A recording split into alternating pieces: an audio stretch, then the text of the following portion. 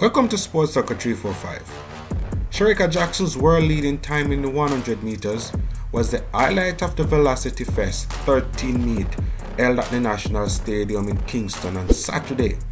Jackson had given her fair warning during the preliminary rounds that something special was coming when she sleepwalked 11.06 seconds to win her heat.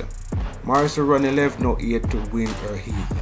Brianna Williams, who ran 11.34 seconds while finishing second to Morrison's withdrawal from the final, citing tightness, while Elaine Thompson-Era, who had been listed as a starter for the event, was a no-show.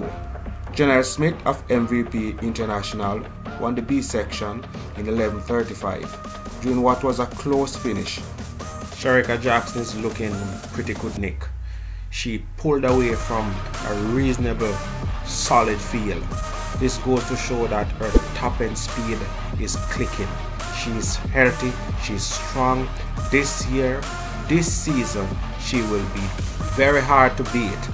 And I am sure that she will break her PB of 1071.